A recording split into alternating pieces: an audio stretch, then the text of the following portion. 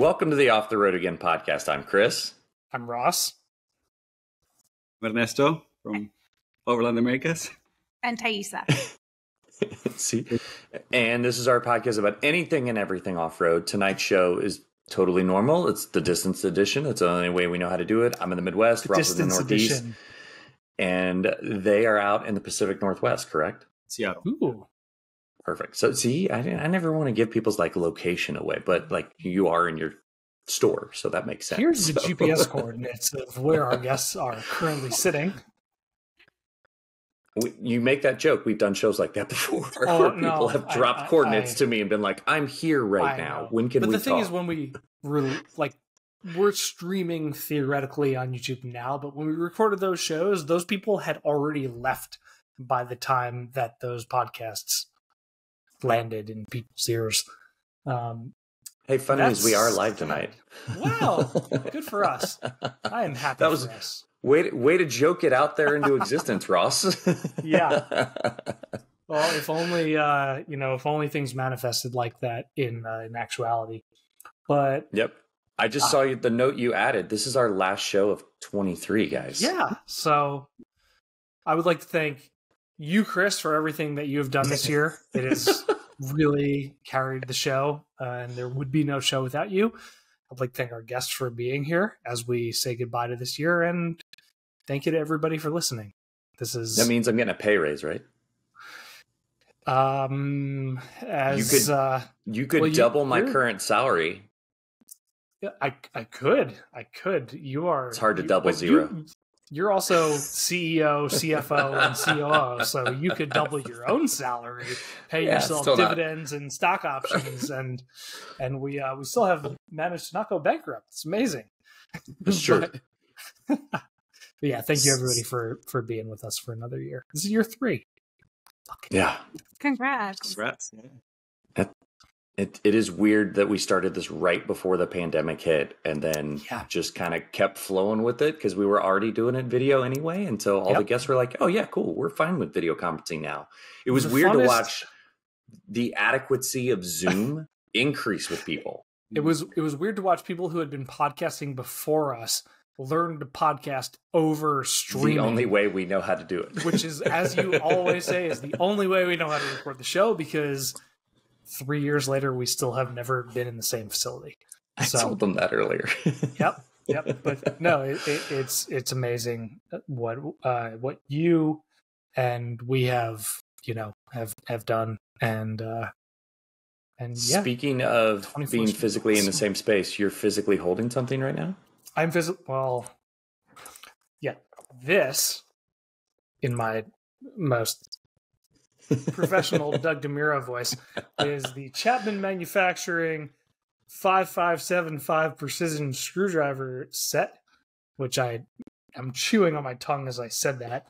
But Joel at Chapman Manufacturing, which incidentally is probably the closest to me of anybody that we've spoken to or recorded with as a consequence or result of this show, reached out and wanted to talk to you and me about toolkits. And they were kind enough to send over this beautiful... Dude, it's actually really pretty on the inside. Man, I am one of those people who perpetually buys like the $8 Amazon special, like 156-piece toolkits because I use them, I beat the shit out of them, I throw them out. But this is a nice toolkit that they sent over. And and it's weird because they're like local to me. Yeah, exactly. Did they? And my favorite part is they shipped it to you. Like you could have gone and picked it up, dude. It would have cost them less to meet me halfway, or for me to just drive over there. Like they're in Connecticut. They've been in Connecticut, I think, since they were founded. But yeah, shout out to Chapman Manufacturing and Joel. And inside of the kit there's a screwdriver handle that has an extension, and then like 20 different none of the stuff that I purchase with normalcy has this kind of like care taken to it. I'm not gonna lie, dude, when I opened it and looked at it, I was like, oh, this is exactly like my grandfather's stuff that has lasted 60 plus years kind of quality. I was like, ooh. I worked with my family's manufacturing company for a while after college, and obviously was around it my entire life prior. And yeah, this is consistent with the stuff that lasted from the 50s and the 60s and like that era of, you know, like the thriving New England manufacturing. But it's awesome to see that they're still doing it. And thank you, Joel, for sending it over in podcast green.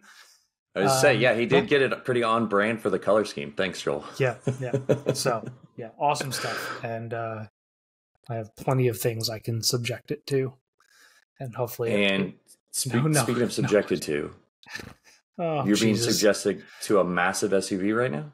Or a massive truck? No, it has since left, but I spent a week with the GMC 2500 AT4X AEV, which is not a mouthful at all.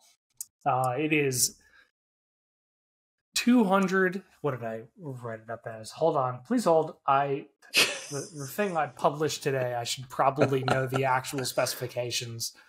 I know it's huge.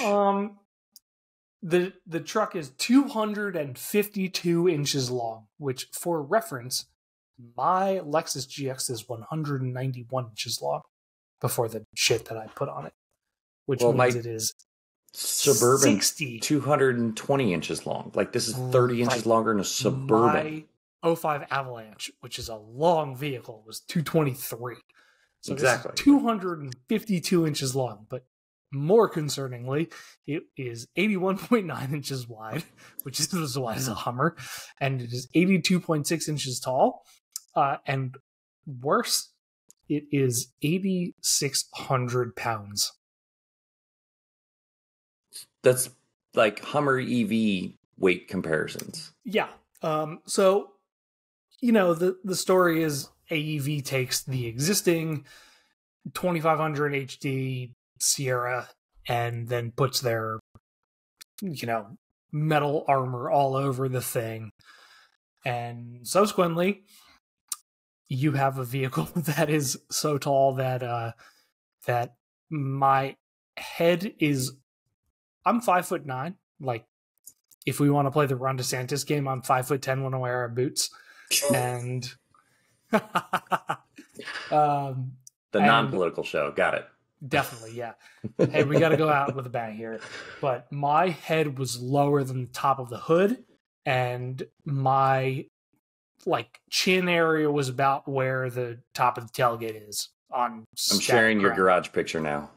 And yeah, and I backed it into my garage, which I do admit my garage is tiny, but my wife's CX-5, which is it's like a mid-size, you know, crossover, fits in with no problem. And this thing, not only did this barely get into my garage, but I had to walk all the way around to take these pictures. Like, I couldn't squeeze between the sides of the bed and the actual... You couldn't have wedged your body through the gap at the top.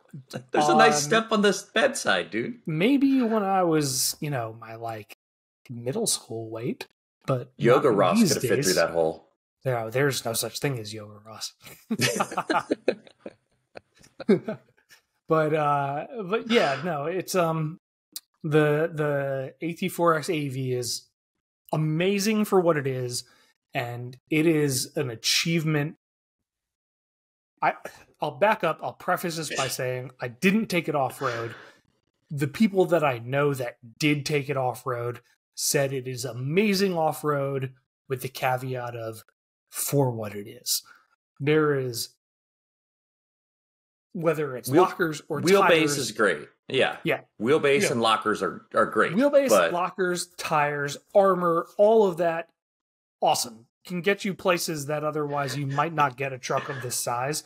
But 8,600 pounds is, and the width are non-starters on a sane person's brain. And this was the first time I've been riding ATVs for 20 years as of 2 weeks from when this podcast will come out. This is the first time that that my senses got the better of me, and I actually stood on the side of the quad and held the brake and walked it down the ramp because I thought it was going to roll over backwards because of how tall this thing is. Yeah. Okay. So, good truck though. Sweet. Yeah. You also gave the Polaris back? Yeah, the pictures that are here, the Scrambler XP 1000S went back to the manufacturer, which, considering it was a 2022 model, it probably should have done a long time ago. But yeah, we say goodbye to the Polaris. Great quad. Probably nothing better in the sport 4x4 space, but considering it's $19,000 new, there shouldn't really be anything better in the sport 4x4 space. It's so expensive. And all ATVs, all UTVs, you can option a Polaris Expedition to like 65 grand, and they will factory install a rooftop tent for you. But it's very expensive, and the part of the reason behind putting it in the back of this 2500 is that the 55-inch width means it doesn't actually fit in a normal pickup. Like, it wouldn't even come close to fitting into the back of a Colorado. So, hence the trailers and that you've always had it in. Hence the trailers, hence the full size and the HDs that I've been carrying it in since they loaned it to me. And another casual thank you to Polaris for lending it to me. Yeah, we'll talk more about the popos in the new year. Sweet. 2 more things, and then I'm done. Yeah, I would say you got a lot tonight, dude. I do have a lot tonight. I got nothing going on. We've had some guests recently where we didn't really talk about our own shit, and I've been just like hoarding. First things first, BFG. Thank you, BFG, for sending over tires, which are currently sitting in my garage, and which, the opposite of a shout out to the FedEx guy who started stacking them in front of my front door instead of the garage, which I don't know what kind of sensibility didn't happen there. The BFG, same company as Michelin, which sent Chris the tires on the Suburban. They graciously sent over a set of 34 by 10.5 KO2s. So we'll see how those compare to the traditional 285s. I mean, 34 by 10.5 is what most people consider a pizza cutter, like a skinny, tall, skinny. And their D load rating versus like the traditional 285 7017s that I currently have in my truck. And okay. Yeah, it should be different. They're a little bit taller, a little bit narrower, and load rating lighter, and a couple pounds lighter. So it should be very, like, same price, tire to tire, comparable. Yep. For what people would shop. So we'll cross that bridge after they're on the truck. And I'm getting tired of talking here. I say you don't normally talk this much on the show. No, I usually talk this much during like meetings. That's why we bring guests. Yeah, I know. Last but not least, RC 4-wheel drive. Luke and Mike, I've been working with them. They sent over a 1/10 scale RC crawler.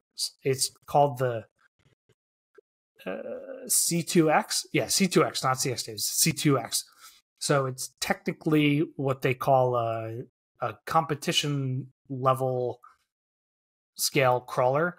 It has like locking differentials, and is it based on a Toyota Ute? Like, it is based on a like 19. Oh God, I can't remember exactly what it is, but it is in fact Toyota based, and like the decals that come with the kit are all Toyota, like the tricolor themed deal. Yeah. But it's a 1/10 scale crawler. And it is pretty fucking awesome. There were a couple hiccups with it. One of them was completely my own doing, which entailed playing with the dials on the radio and entirely fucking myself because I just was like turning things, hoping that the best would come from it. And then the screw for the steering arm fell out of where the arm meets the servo and vanished into the grass abyss. This was you need a magnet. As I started moving it the second time that I played with it. So that was not awesome. But yeah, we're gonna do some more RC stuff on the show because we had that. I'm going to, yes, we had that joke when we had Doug on the show, and I was like, I bought a Defender. Right. It's a 1/18th scale RC, but it's everything we love about the hobby and the enthusiast side of things, barring like world exploration. And the technicality and the capability in your house or backyard or like local park. Yep. I feel like it's a number of guys who run them in what they consider their off season. Like if they're not going to go out and do their full size rigs and camp or whatever, like they'll play with the RC stuff. Or there's some guys that like just bring it with them, and when they get to camp, then they get out the RC stuff and they keep doing the same stuff. Dude, the guys that I go riding up north in Maine and New Hampshire and all that stuff, like one of the guys brings his like psycho death machine nitro RC with him, and like we get back to camp, everybody pours a drink, and then you just hear ding, ding, ding, ding, ding. I'm just like, oh god, watch your feet, like stand on the fucking park bench, But I did on that Moab trip. I did watch a guy blast one of those Traxxas trophy trucks with lights on it into like a log that he couldn't see. I swear it hit it like 40 or 50 miles an hour and just cartwheeled for a really long way. And then he was just like, "Oh, I'll just run it backwards. It'll be fine." It's crazy. I'm sure all of us, and this includes people listening, have played with RCs at some point in their lives or slot cars or something like that. And I like replicating obstacles that I've not been able to get up in my truck or my quad, and doing it with something that if it rolls over, there's no actual consequence. But at the same time, you can spend less or the same money and do 60 miles per hour. And if it crashes into something, so it be.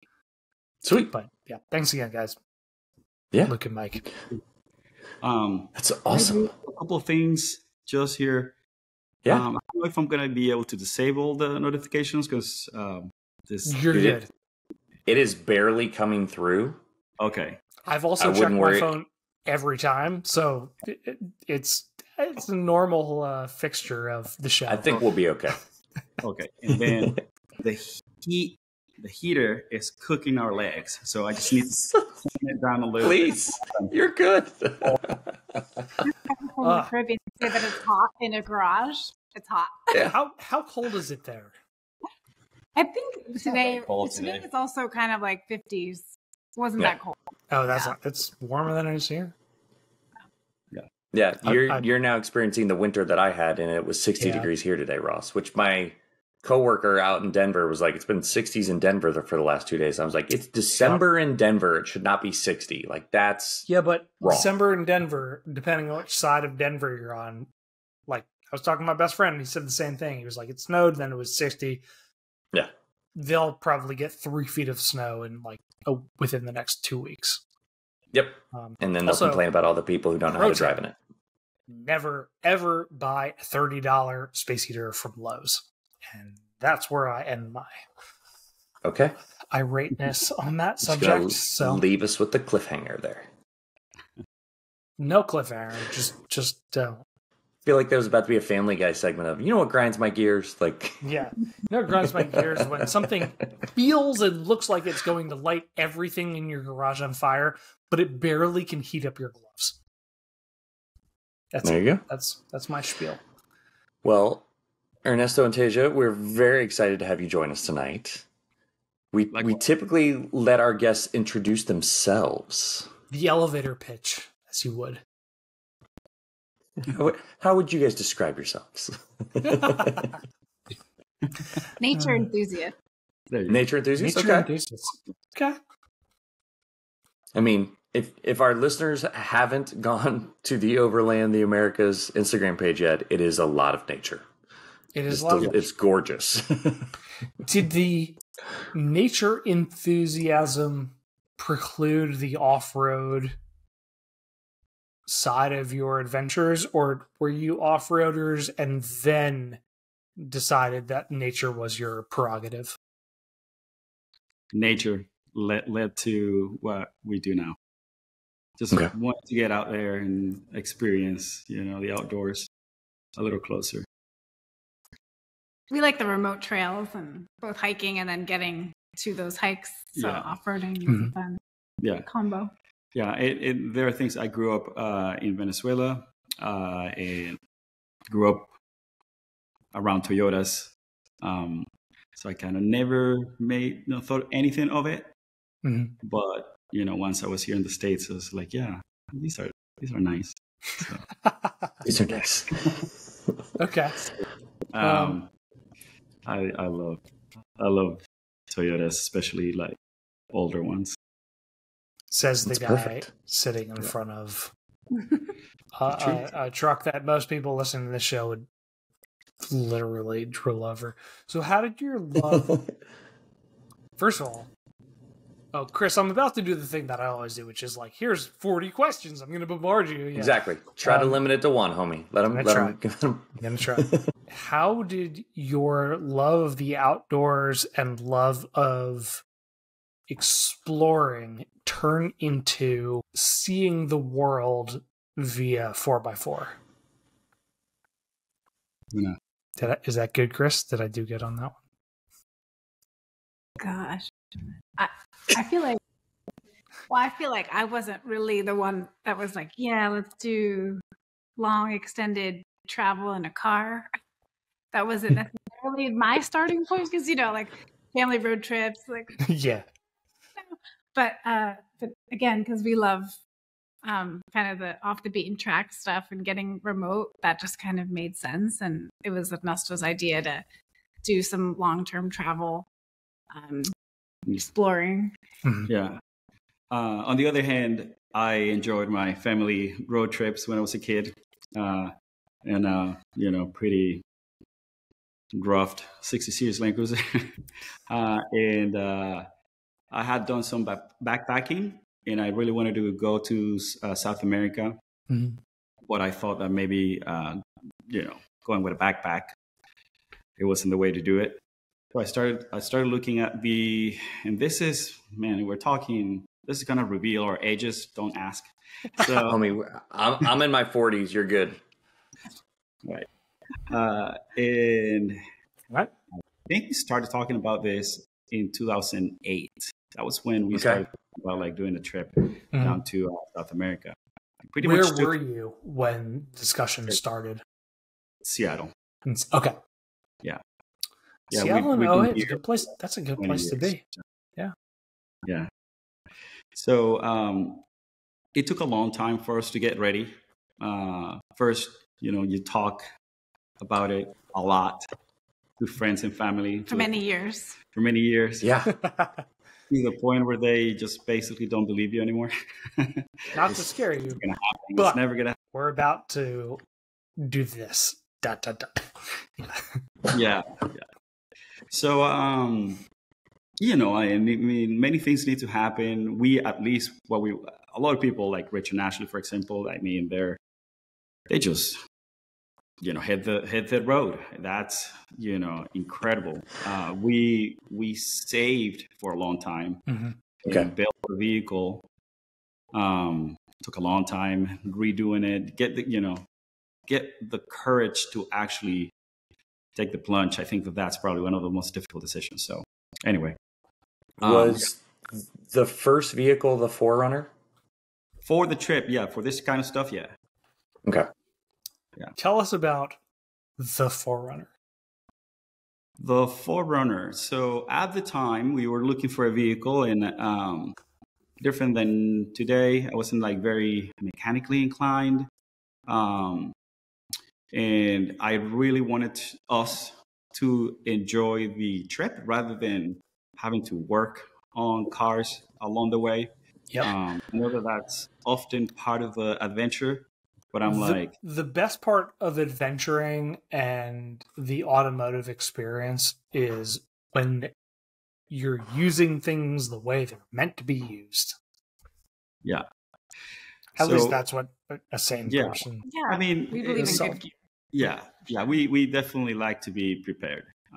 Let's say that. But Both Girl Scout, Boy Scout. And not like people that live on vehicles that aren't necessarily all kitted out aren't prepared, right?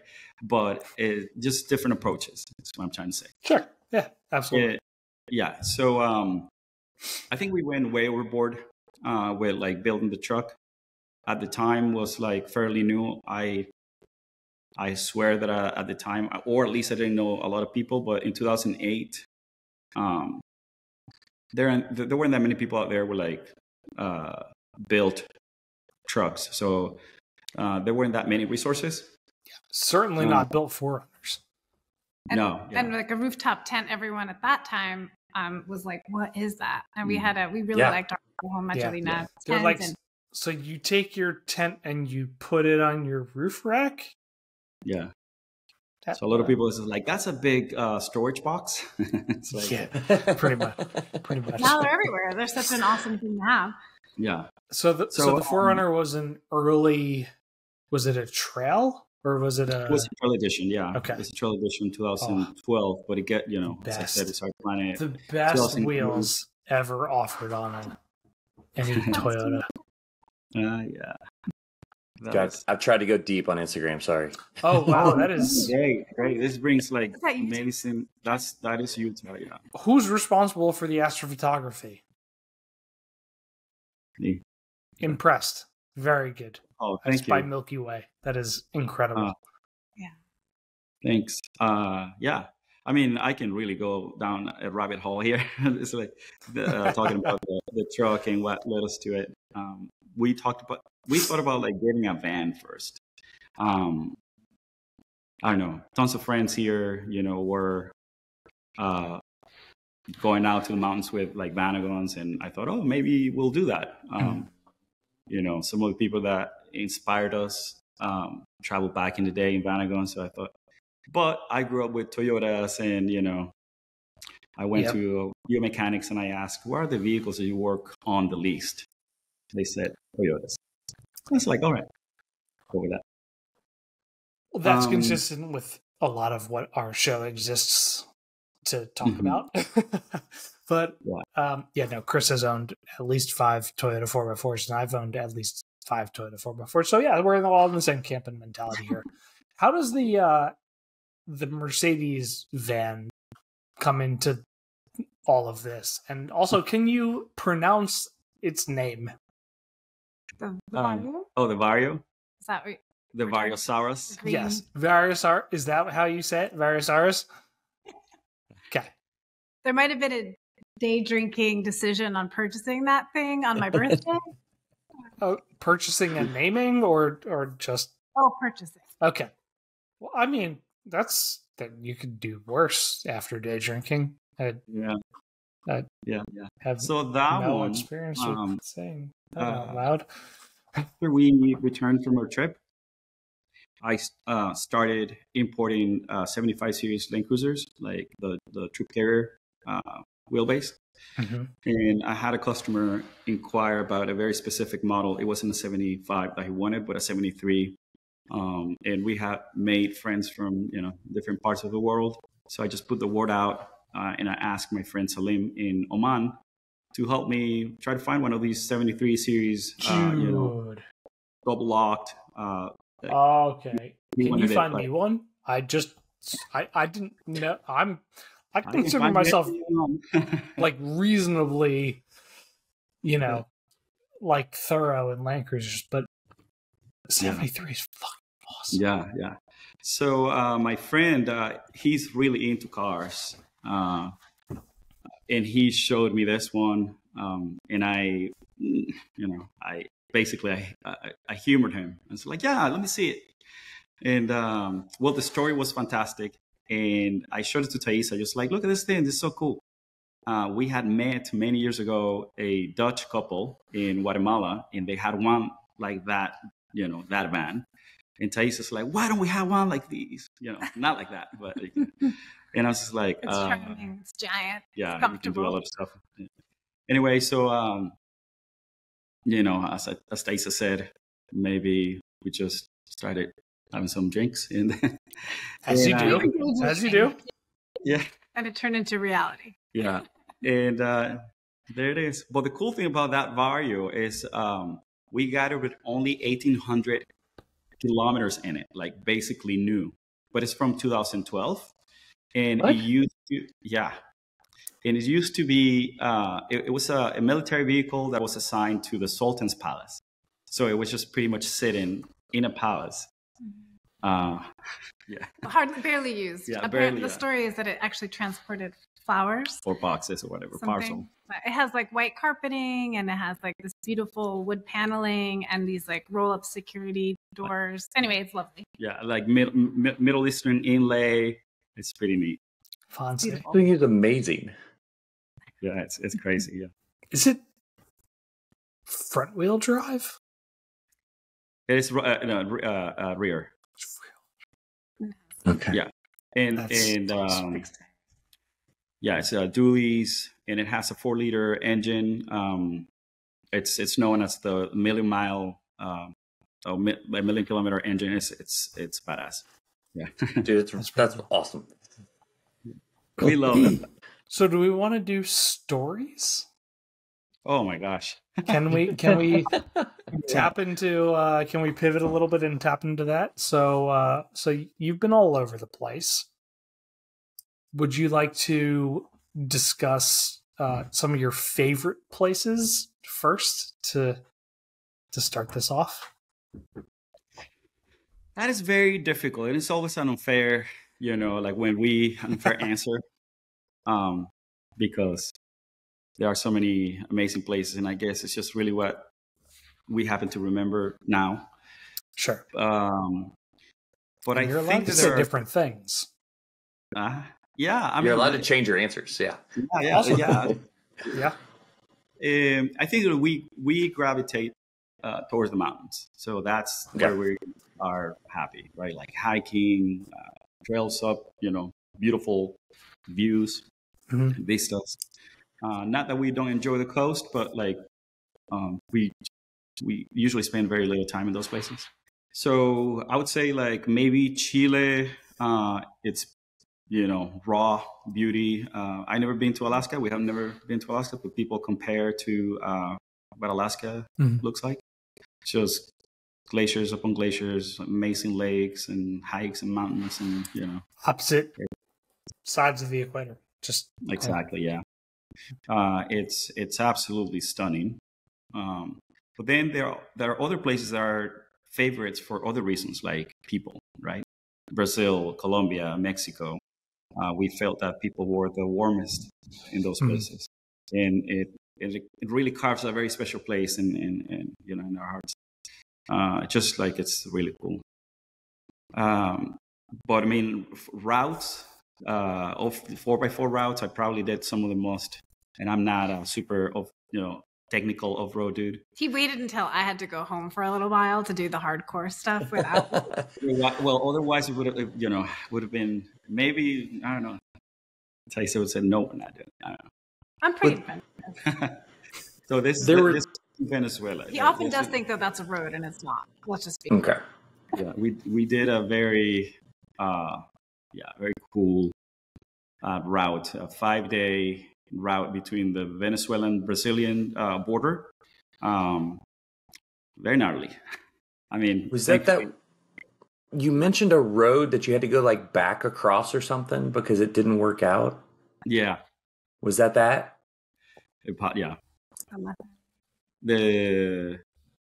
Man, I mean, that's what I'm saying. So many stories. So Venezuela, we wanted to finish the trip in Venezuela and ship out of Venezuela. That's where I'm from, right? But the problem there was like, I have dual citizenship, and I wasn't allowed by the law, Venezuelan, to enter the country with a foreign vehicle unless I imported the vehicle permanently. And I was not interested in that because, we were going to ship it back to the United States. So I spent a whole, I spent a whole month trying to get the paperwork or, a way to get deep into the main, Because this literally is between that road right there. The border delineates the border between Venezuela and Brazil. Well, that's the border. That right there, yeah. I think that. Yeah.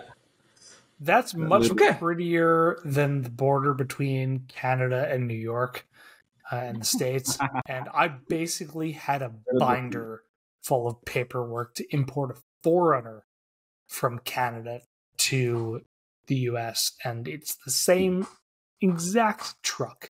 So yeah, I feel your pain. Yeah. So but yeah, that was incredible. So that's around that same region. Some of the most stunning national parks or natural landscapes you're going to see. The picture that's on the screen right now for people that can see it is, thanks so much for sharing this one. Again, I wasn't there this time, but this is in the area. If you've ever seen the Pixar movie Up, like the animated movie. Oh yeah. Up. This is not where sad at all. Definitely. Gosh, it is. But this is where it was based in. Those big tepuis and plateaus with the clouds. That's where it's supposedly based. Yeah, this is a 121 kilometer hike that I did, like round trip. It's yeah. And you said it was amazing. Oh, shit. That's 75 miles. That is it. Yeah, so you had to do the math. we did it I over had to do the Google search. I'm not good at converting. We did it over 7 days, but I was it's a national park, so you actually have to hire local indigenous people that will bring you there, right? It's the law, you have to do it. And I sometimes struggle with that when it's like, you got to earn it. You got to put your backpack and do it yourself. Mm-hmm. So I was pretty stubborn and did that. And my knees were not, taken. My knees are hurting just listening. It was really bad. I think when I returned, my knees were swollen. Oh my! Worth it. I will do it again, but this time I'll hire the guys. I tried to find more of the Astro stuff for you, Russ. Thank you. This is really pixelated. That was a very difficult shot to take. There's a lot of editing going on for sure. What do you looks amazing. Shoot with for your? So at the time, I was using with a Nikon D10, A10, sorry, and right now, recently I got a Z8. Nice. It's the latest mirrorless. Okay. Nikon. Is that what Larry shoots with, or is he Canon? He's Canon, dude. He's Canon, right? Okay. I'm gonna get a side message later. Is Larry's me like seriously? Yeah, he's a Canon ambassador. Like all my shit's Canon too. I just I can't. I just as much as I try, I can't keep them separate. Like my brain just. Anyways, what is? So you've done some adventures that people would spend their lives aspiring to. What does 2024 look like for you? We don't know. We know that we're going to go back to Europe. We left our Troopy there, and we're going to be driving south and ship to Morocco. Okay. That's all we know for certain, right? Then there's timelines that you can have in Europe. Yeah. So there's like a 3-month. Yeah, we kind of have to play with the amount of time where we can be in places, and of course we chase the sun or the temperature and the sun. So Morocco is kind of our next step. And I see the photo of our friends, so Richard and Ashley, who's been on your show before too. They happen to be traveling around in the They team. are. Yeah. So. Yeah. They're coming up on, how SNL does like the 5 times like being on SNL, hosting 5 times is like a big thing. Like Richard and Ashley are coming up on 5 times. Yeah, they just didn't work, so I'm sure they would be happy to lend an ear for what to do, where to go, how to. Oh, we're going there with them. Oh, with them. Oh, yeah. Well, they're close. They were close to the border, right? Like recently, so like the Spanish border and stuff. So there's already that influence. Yeah, we'll see. We'll see if we. Okay. Well, I'm putting them in the spotlight, meaning like calling them out. Well, but, and that's got to be the kind of thing where like once you find, I'm sure you've run into all kinds of people when you travel, but like finding people that, I don't know if vibe's the right word, but like vibe well with you, like connect your style of traveling, your objectives that you have to your trip. If they're the same, that's got to feel great when you're in the middle of nowhere. It's super special. I mean, it's true that there's definitely rhythms and people that you love to, travel with. Yeah, you kind of had some a number for all the people that we met throughout our trip, kind of. We were trying to keep track in the beginning of years ago. We did Central and South America and Mexico of like fellow travelers that we've met. Many times you have handles and websites and whatever, and we would put it on our website so we would remember also. But it was something like 300 couples. Granted, we were on the road for almost 3 years, but like something like 300 couples, at least in the Pan American Highway, because that's such a well-trodden kind of overland extended travel. So anyway, we met so many fabulous people from all over the world. It was super special. Yeah. And with Rich and Ashley, it's like kind of a love story, I guess, because we met them in 2013. And we were talking about going on this trip. They were talking about going on their trip, right? And I mean, he's like, I have a pickup truck. It doesn't have an engine in it. We're leaving in 3 months. And I was like, in my mind, I was like, this dude is crazy, right? Yeah. What do they call the thing? Is that thing called Little Red or something? Yeah, Little Red's the little one. Yeah. There you go. Now they're in full-size land with the tundra. It's so big. So nice to be there. They host us every night. That was one of the things last time we talked to them, they were like, it's so nice to actually have people come to our vehicle now. So instead of guys. So we met them in 2013, and we were getting ready. They were getting ready. We met them online, and then we drove. And Richard said, like, why don't you stop by for a beer or whatever? So we were doing a loop. Where was that? Where was that? I was in Vancouver. We were doing a loop. Okay. Oh, okay. We were doing a loop of the Rockies, the Canadian Rockies. That's when we met them for the first time, and we hit it. We hit it off. Yeah, I guess. Totally online dated. Yeah, totally online dated. I have to say, we have similar interests like culture, travel, vehicles, but also I think that we can say this. They're a huge inspiration, right? For many reasons. They're like very, very close friends, but like I think that it's a really nice friendship. Yeah, we got. Yeah. A lot of the travelers that you kind of get hooked, and like no matter what, they just try to figure it out, and it's usually not. It's kind of messy, you have to figure out online work or savings and different sacrifices, and living situations and hustling, and then you see those friends that for a long time continue this type of nomadic life, I guess, overlanding and exploring. And it's inspirational because you're living your adventure. I guess it sounds cheesy, but it's true. Yeah.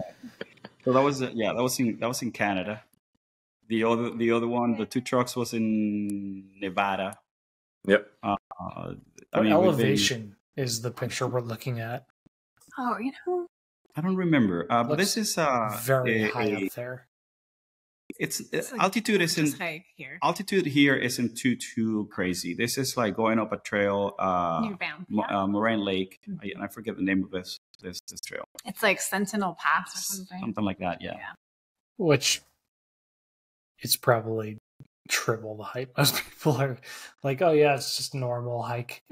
But no, I honestly, I don't think this one's that well. I may It be looks. wrong. I mean, it's still like a good hike. I don't know the elevation off the top of my head. But there's bears. Yeah. There's bears. I don't like the bears. Yeah. But there's bears is always like my 15-year-old came home with a phrase the other day. Like if it's black, fight back. If it's brown, lay down. If it's white, say goodnight. Mm-hmm. I was like, okay. Yep. Yeah.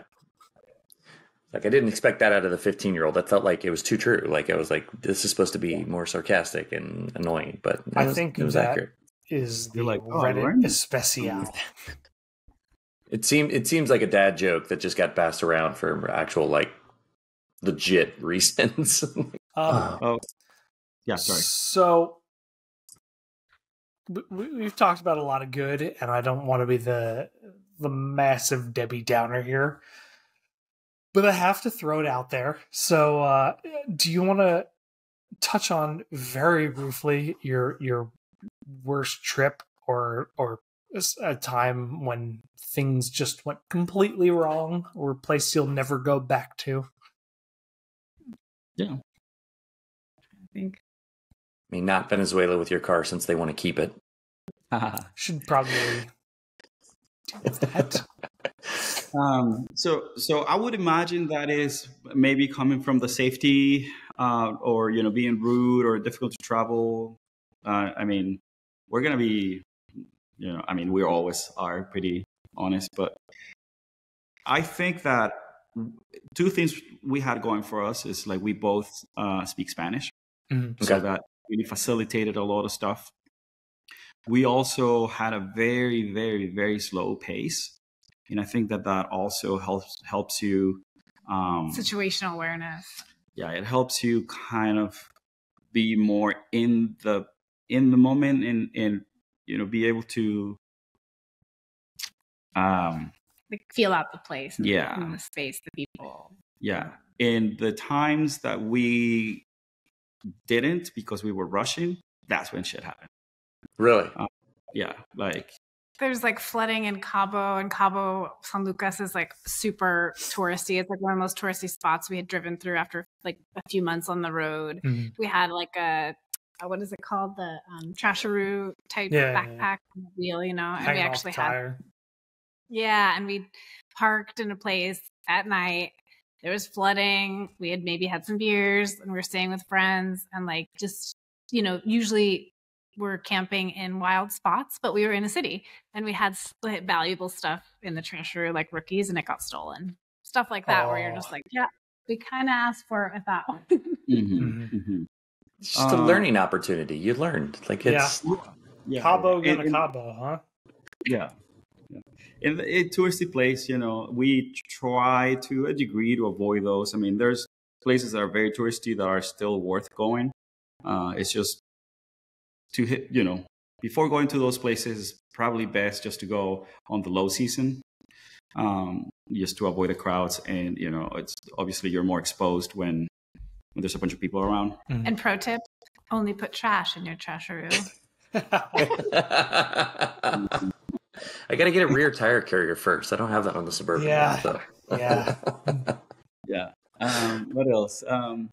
I think that hands down, Mexico will be the place where you're going to be stopped by police the most and, trying to get bribes. Mm-hmm. That's annoying. But, there's a point where like you basically, and this is coming from the Rich and Ashley book, right? It's like you just have to wait it out, and they have things to do. Mm-hmm. So they're outside in the heat. You're inside, chilling in your car. So if you wait long enough, eventually they move on. Yeah. They get tired. In your like yes and no. There's some talking and negotiating and some frustration in between. But. Yeah. Can there become a magical language barrier there? I feel like when they saw Ernesto physically, like they assumed that he spoke Spanish. So, I mean, I guess you could have faked speaking English and pretend. Yeah, no, but I mean, obviously, I'm Norwegian. Sorry. That's one way to go about it. Yep. So here's how, really quick, how it probably went down. We're driving a car that doesn't exist in Mexico, has a bunch of gear outside and 4 license plates. Super dark tinted windows, apparently. So they couldn't see, so they pull you over. The first thing they see is a brown dude. And they're like, oh, they have to reassess their game again. And it's like, well, I speak Spanish. And they're like thrown off. And then they look at Taisa and it's just like, what's going on, right? And Taisa just smiles. And the guy's like, oh, okay, Yeah. Yeah. So you can confirm that regardless of borders, a smile befits a smile. And like always, the best thing you can possibly do in any kind of situation where the first impression is the most important is be friendly. That's it. Yeah, be friendly, hands down. But you can't be friendly every time. I'm a little short fuse sometimes. I also, back to the thing of like when you're not rushing and you're not hangry. Yeah. Or like whatever, like that, when you're more clear headed, like that things go more smoothly in general, right? So like I feel like when stuff gets dicey, is like it's late or we're hungry or something like that.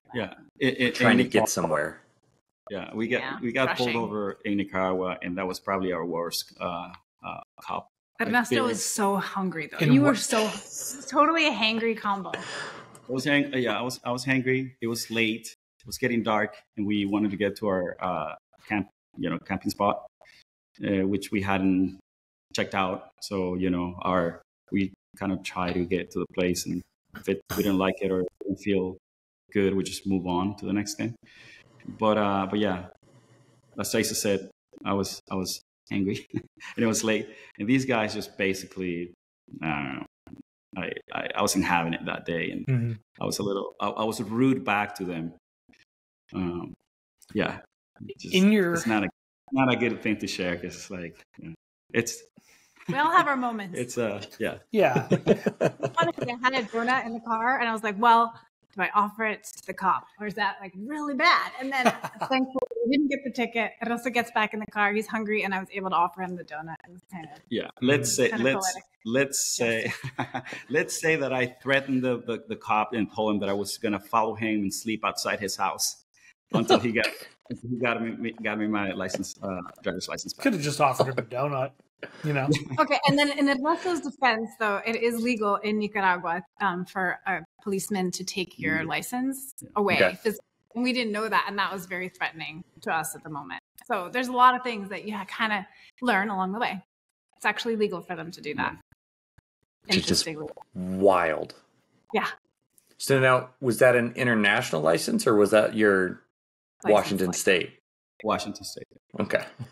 That's why he's like, I'm gonna go to your home. That's sketchy. Yeah. That is sketchy.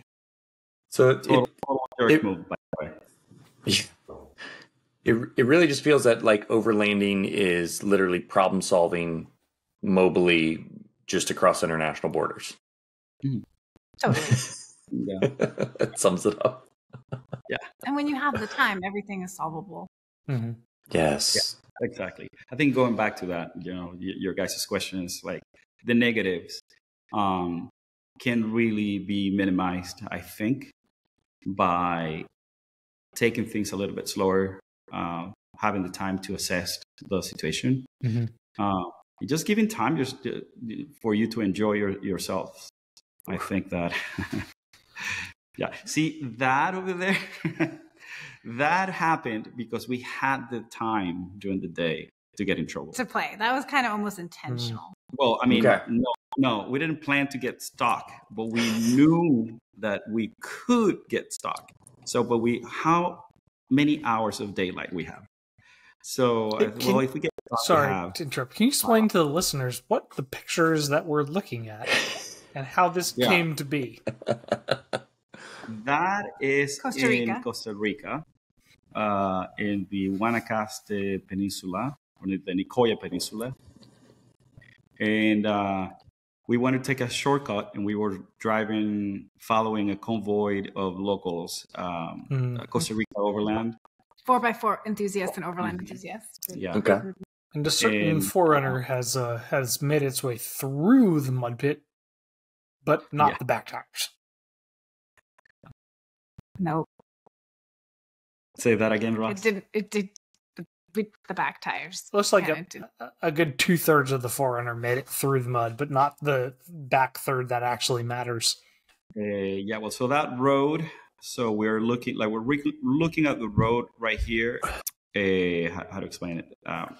Road length. So the truck is like the truck is perpendicular. Oh, to the road. Oh, wow! And I blocked everybody. Oh, you blocked everybody too. Perpendicular is always good. Yeah, it's pretty hot that day. He says sarcastically. Yeah, it was pretty sweaty. Yeah. How did it end up perpendicular? Mud does interesting things. And I feel like that's a Top Gear moment where you just kept going with power and it just kept going right around. And confirm. Yeah. I have it was pretty deep. It was very, very deep there. Yeah. I have fewer digits than if I doubled the number of my fingers and toes, then I'd still be less than the number of times I've been pulled out of mud. So I get it. Yeah. It was fun. Yeah. But to be fair, I think we used our winch more often to pull other people out. True. Self-recovery matters, though. Like that ability. Yeah, Costa Rica is another incredible place. Yeah. One of the questions we always ask people is like, because there's so many, like when people when they first go, they take so much stuff, right? Can you remember things that where you're like, I'm throwing this away or I'm shipping this home because we're never going to use it kind of stuff? It's a long list. Yeah. We might be known as severe overpackers in the overland community. Very heavyweight. We would call City our Forerunner the heavyweight champion because we really packed it in. And had to shed a few times. Like embarrassing. Yeah. Like kicking our stuff in the doors. Yeah. We learned though. We're way better now. Yeah, way better now. We're still heavy. Well, yeah. Like we tried to get like our blow up. What is it called? The inflatable paddle boards that didn't make it in. We brought our scuba gear with us. Like fins and masks, or like more than that. Fins, mask, regulators, BCDs, everything but the tanks, even the weights. That's all of it. Employ if you haven't used it in a year, you're not going to use it again. Yeah. We learned pretty quickly. And the reason why we did it is because we're going to be saving rather than having to rent all this gear and gear that you don't trust. Sure. Right? Especially the regulator. I think it's right. Yeah. That's small. The crux. We didn't need to bring everything else. No. Definitely not the weights. No, the weights. Oh my god. Pretty hard to find. Yeah. Iron's iron in every country, guys. Yeah. Especially if you're using it to hold yourself underwater. But yeah, we did that. What else? We couldn't actually fit our inflatable paddleboards, so we end up having to leave them here. We packed. I mean, honestly, this isn't that interesting, but we honestly probably packed too much clothing in comparison to other fellow travelers. I don't know what else. So, yeah. We have a lot of animal gear, so that takes up space, and of course, tools and stuff. But. Yeah. And you didn't get a van. Well, now you have a van, so you can put all that stuff in the van. Yeah, but the van we're not gonna take on these. Van is amazing. The vans were maybe just here, the U.S., the Americas, maybe. Yeah. They could do Southern Utah. Yeah, really cool. Yeah. Most of it. Yeah. Well, sweet. I'm gonna go ahead and wrap up the show if you guys are okay with that. Yeah, absolutely. We have no idea. Thanks for your time. Ooh, okay. Yeah, you're doing great on time, so I appreciate it. Thank you. As always, you can rate and review the podcast wherever you listen to podcasts, like and subscribe on YouTube. And then Taisa and Ernesto are at Overland the Americas. and then overlandtheamericas.com. And then I'm going to forget the last one. And then it's also evergreenoffroad.com. Yes. Yeah. Yeah. That's the one I forgot to include. I got it there, though, at least. Thank you. And then, thank you so much, guys. Thank you. Thank you. Really appreciate you joining us. Absolutely. Thank you, guys.